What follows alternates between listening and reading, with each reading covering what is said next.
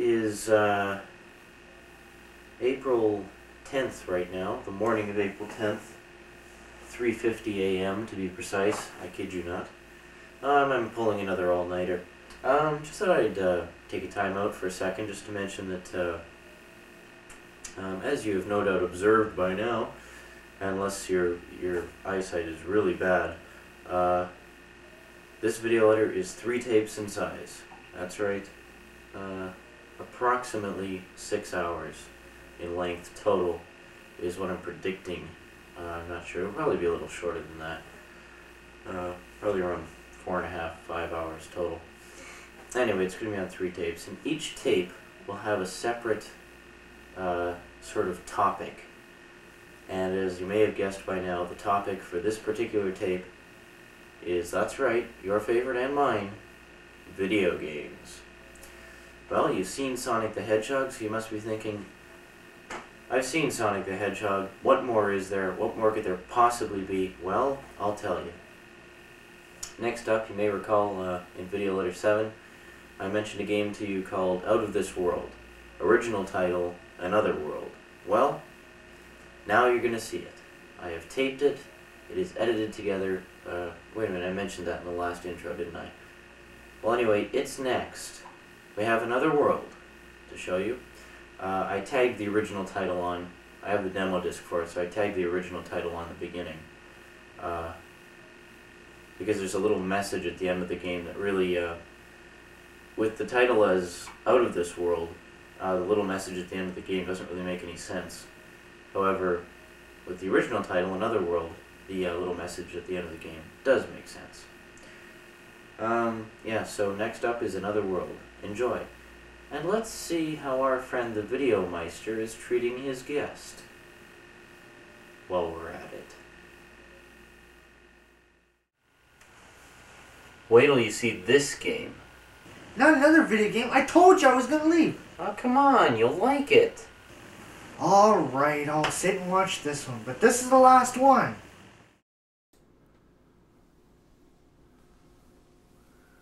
Another World. Greetings everyone, Sean from the future here. I'm going to wait until after the intro here to do the commentary, so enjoy.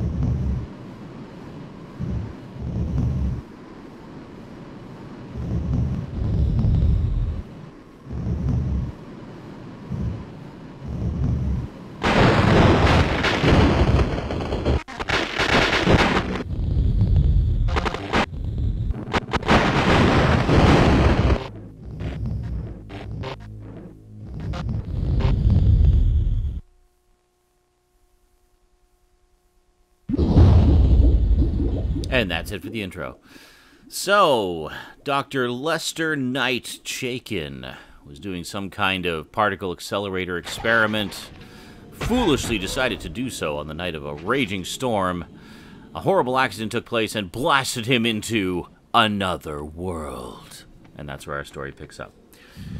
So essentially this is a joystick-based action game, but very cinematic in its presentation. It was using polygon-based graphics, which was pretty innovative at the time. You gotta understand, this was in an era where sprite-based games were the thing, and 3D games hadn't really happened yet. It wouldn't be until a few years later, when computers started to get a little bit more powerful, we would start to see the first, you know, the beginnings of 3D games and whatnot. So in this case, you know, you gotta kill these things, otherwise they will kill you. But the little dots on the end of those slug things are fangs.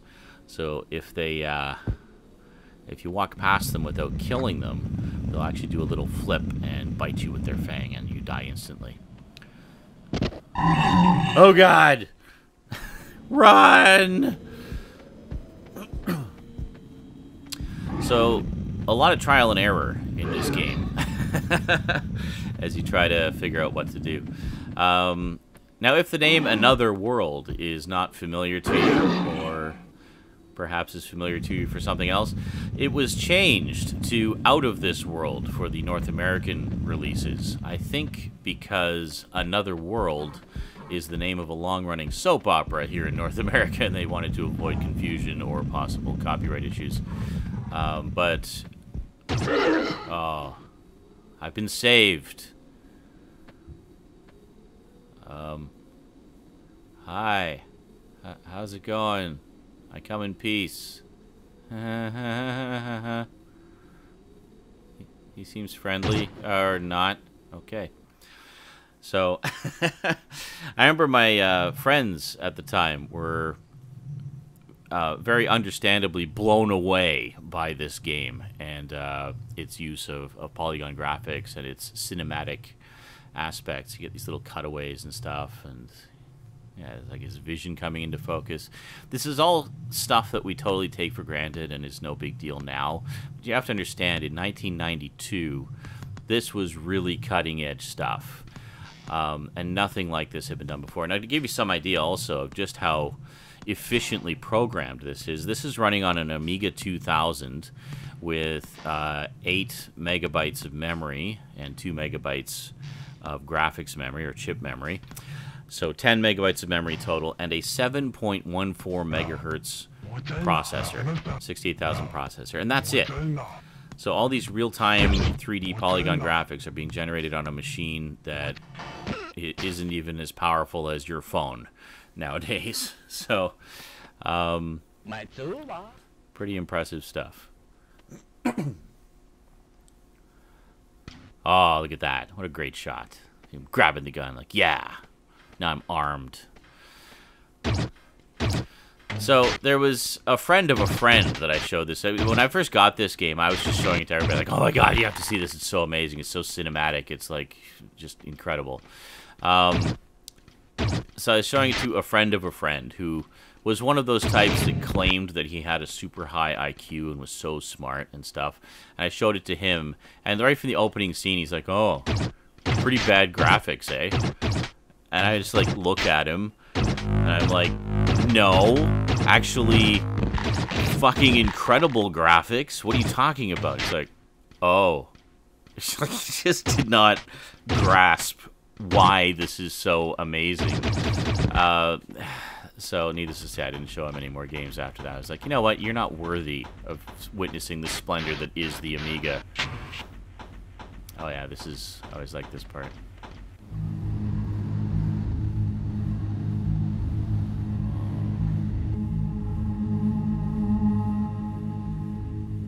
Yes. So, presumably, that tower, all the way at the other end of the city, is where we need to get to. So, alright, we've got a long journey ahead of us here. So this whole game, to make it even more amazing, was actually done by one guy. Very innovative, creative programmer, game designer named Eric Chahi. He's done a few games over the years, but he did, was it Future Wars? He worked on Future Wars, and that was where he first sort of started to do stuff with polygon-based graphics, and then he did. He had basically an option to work on another game or develop his own game, and he felt it was time to kind of strike out on his own. So he did this game, heavily inspired by a lot of science fiction and stuff that he liked at the time. And he was also quite impressed by the Amiga's graphical capabilities. So he actually learned first how to program in C and found it wasn't quite efficient enough, so he started programming in assembly language. So assembly language basically was getting one step away from machine code, like speaking directly to the computer in the computer's language. And that's how a lot of the more cutting edge games were done on the Amiga, to take full advantage of the hardware and just be really efficient. So it's pretty impressive stuff.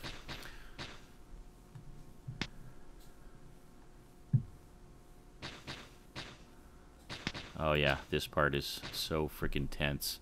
A lot of trial and error in this part. I mean, if you fall the wrong way, you fall too far and die. He breaks his neck. Yeah. A lot of moments of quiet tension like that in this game. And the gun is empty. What are we gonna do? Aha! Recharge chamber. I like how his hair stands up, too, when he goes in there. So, as you probably noticed, the gun has a few modes to it. Controls were super simple in this. Basically, move left and right to run. I think you hold down the button, or I think you hold down the button to run, or otherwise he just walks. No analog joysticks, by the way, on the Amiga. It was all digital, so just like regular arcade-style joysticks. Single button. And as for the gun, you would press it quickly to shoot, or you would hold it for a couple seconds to make a shield. Oh, looks like my buddy's being chased.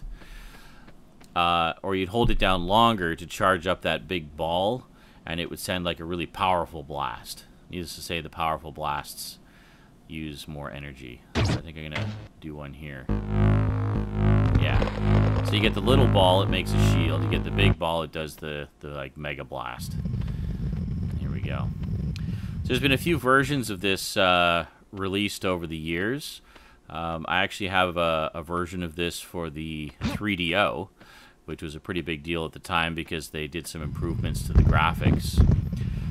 They also upped the difficulty. I remember that part that I just did there was a lot more difficult. Or maybe it was this part. Yeah, in the 3DO version, the rocks fall a lot faster, and it's harder to time when to go past them. Oh, there we go. Okay. Okay, and you don't want to go too close to those because they will kill you. Tentacles. Gotta love them. And there we go. Okay, so here, and if you look closely on the ground there, those little white things are actually little pits of teeth.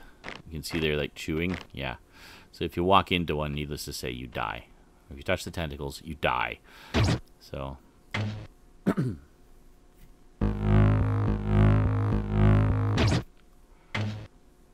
can actually kill the tentacles. Look at that.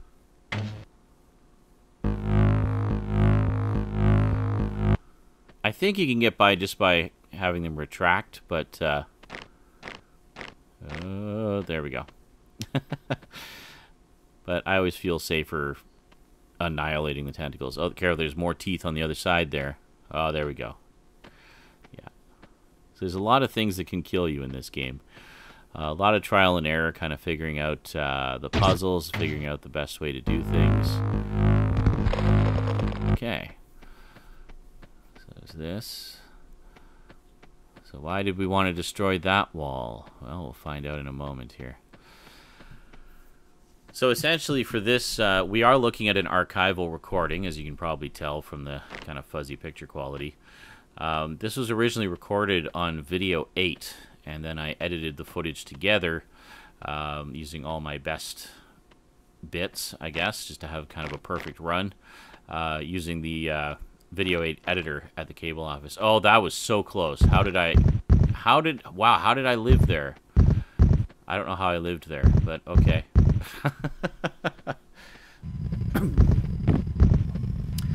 So the nice thing about the editor at the cable office was, oh, there was a bird there. So follow the bird. Where does he go? He goes up there. Flies around. Oh. Oh, and the tentacles got him. Ah, very smart. So while the tentacle creature is busy nomming on the bird, we jump across the stalagmites or stalactites. I can't remember which is which. One of them is the ones that point down, one is the ones that point up. I think stalagmites are the ones that point down. Okay. Do a lot of mega blasts here. I imagine my gun must be running low on power by now. So just run up there. Across. There we go. Yeah, so you can see, I mean, there's a very specific path that you have to follow, right? So there's a lake or something up there. Oh boy, okay. Yeah, if you fall down the pit while the water's chasing you, you drown, basically. But, yeah, there's been a few different versions of this released over the years. The original, of course, was on the Amiga. There was later a PC version. There was the 3DO version, of course. And then there was also, they also released a 25th anniversary edition, or maybe it was a 20th anniversary edition. I can't remember. I think it was a 20th anniversary edition, actually, a few years back. I guess it was 2012. And put that out on various platforms. Oh, there's my friend. Finally. Where has he been all this time? So they released the 20th Anniversary Edition, which contained 2 versions of the game.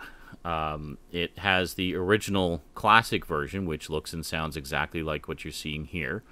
And then it also has an enhanced version, which has more detailed backgrounds, higher quality music, and all that good stuff. And it's one of those ones where you can actually switch back and forth between the old and new versions on the fly, which is pretty cool. Oh yeah, nailed them right away. I like how when you zap them, you see their skeleton briefly, and then they just fall to pieces. Okay. Yeah, so there was a waterfall there, which is no longer there because we drained the pool, basically. I guess that feeds it. So now we can actually get across, which we couldn't before. Okay. So we took out the chandelier. Does that guy chase us, or? Yes. Well, he's gone now. All right. Good. Dropped the chandelier. If you heard a beep just now, I'm making pizzas, so that will be food after we're done here. Oh, right in the face. I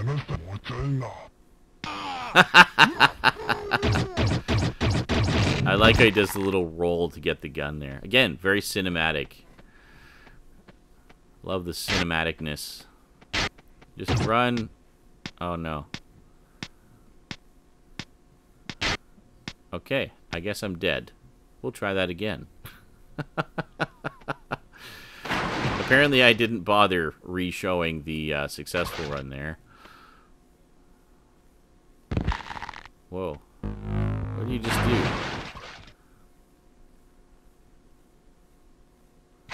I don't know where I'm going. Okay. I guess that guy's not following us. Never mind. Oh! Wow. Reflexes, man.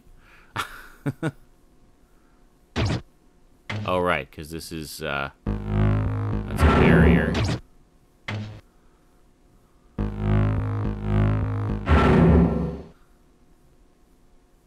And what are you doing? Why am I just sitting there?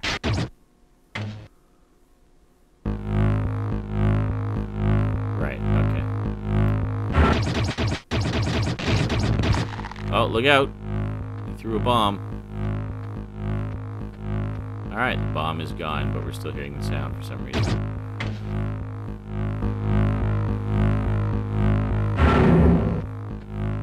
I don't know why we're still hearing the rolling bomb sound. Recharge! Yay! I'm sure I desperately need it by this point. There we go. It's like the sound got stuck in that channel. The Amiga has 4 channels of sound, so...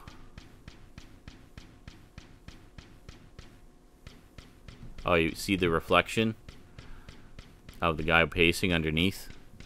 And...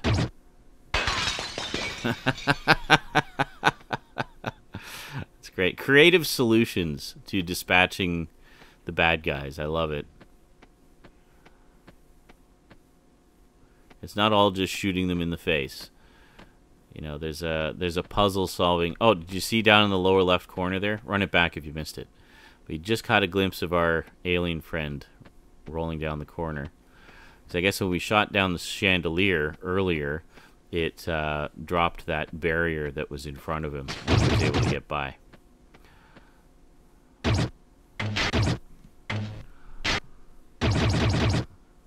Really? There we go. Okay, we got it. Come on, better hurry up. Shields dwindling. Really? Oh my god. There we go. Yeah, the trick is to hit the shield with one of the Mega Blasts, which knocks out their shield, and then quickly fire off a few shots to take them out. Okay, so now we go down into the water. Where are we going here? And as always, I mean, being underwater, we got to go quickly because you do run out of air after a while, and you will drown. Yeah, I think by the frequency of the bubbles. Where are we going? Okay, we'll go up this one. Ah, yes. Right, yeah, because the other one ends in a dead end. It's just more water. So you would swim all the way up there and then drown. I do like how he turns based on what direction he's swimming to. That's a nice little attention to detail. Okay, so what do we have here? Something flowing upwards. Okay, I guess it was a power line of some kind. Very nice. I think we saw something similar to that in the part with the elevator.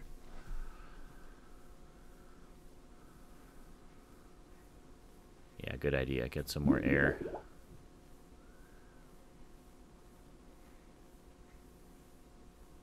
Okay, I think we're good.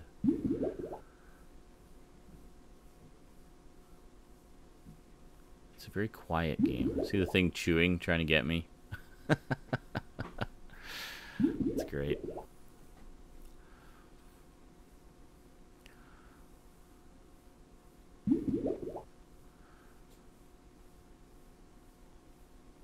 Yeah, some other inspirations for this were things like Karateka and the original Prince of Persia. I'd say probably it shares the most similarities with the original Prince of Persia in terms of game mechanics, where it had, again, creative solutions to dispatching enemies and also having... Oh, there's the guy we hit with the glass ball. That's awesome. But also a lot of treacherous platforming where you really had to know which way you were supposed to go and the best path to follow and the best way to get to where you needed to go.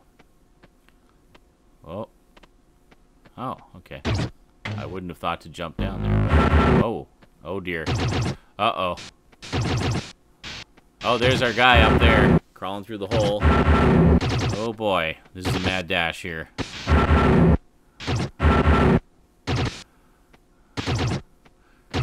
on the run.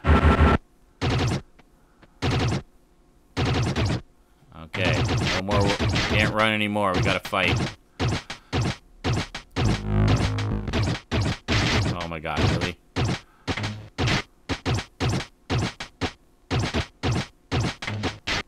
There we go. Okay. Oh look, my guy's up there. My friend's up there. Like, come on, let's go. Nice. And they killed themselves. Okay, here we go. We got our escape ship. We're getting out of here. Here we go. This should be smooth sailing from here.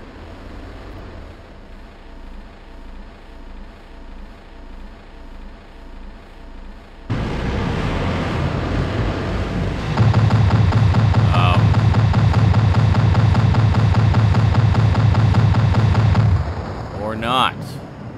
So apparently we're in some kind of coliseum. Yes. Push buttons. Push all of the buttons. Push all the buttons. So you can see it highlights a button and you can decide to push it. There's other buttons that light up when you push certain buttons. Oh, we launched a missile. We launched a missile into the crowd. That's great. Got some guns blasting here.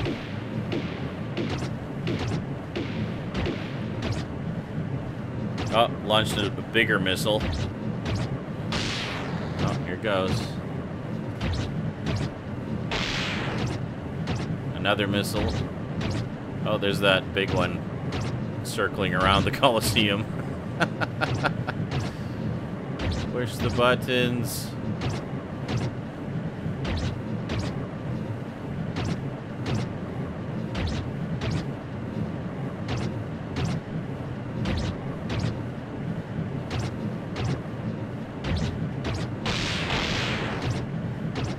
A whole pile of missiles. Another one into the crowd, and boom! Holy crap. Okay.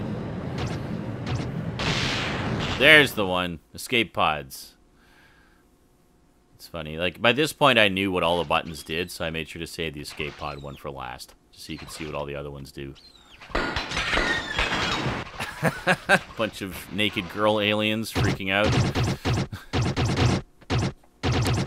And not a moment to rest. We get more guys shooting at us again. One down. Better get a shield happening. There we go.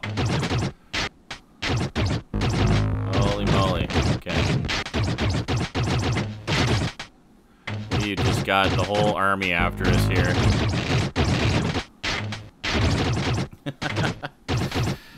Yeah, so my friends who understood games and programming and stuff definitely appreciated this and enjoyed it as I did. But there were a few that just didn't quite get it, if you know what I mean. Oh no! Where'd you go? Oh, my friend rescued me somehow. That's not my friend. Oh, that's brutal.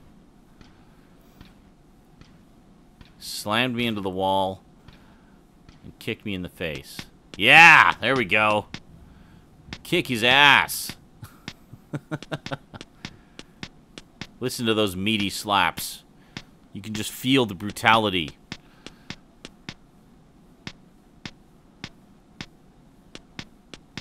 Move. This is kind of a timing thing as well. You got to do what you got to do while the fight is still going.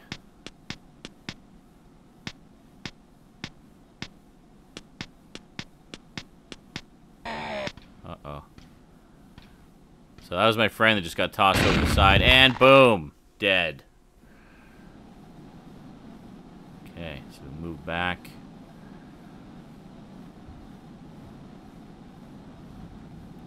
To have come so far. Oh god, and now we're being shot at again! Oh, where'd we go?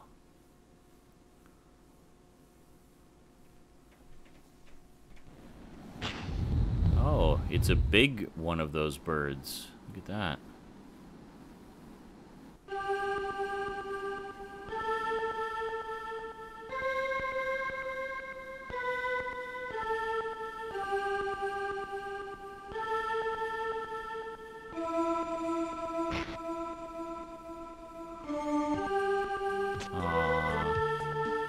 My friend picks me up and carries me away.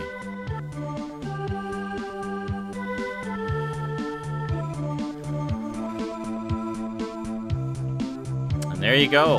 That is the story of Another World. So there was a sequel, not done by Eric Chahi. It was done, I guess, by the game company Interplay.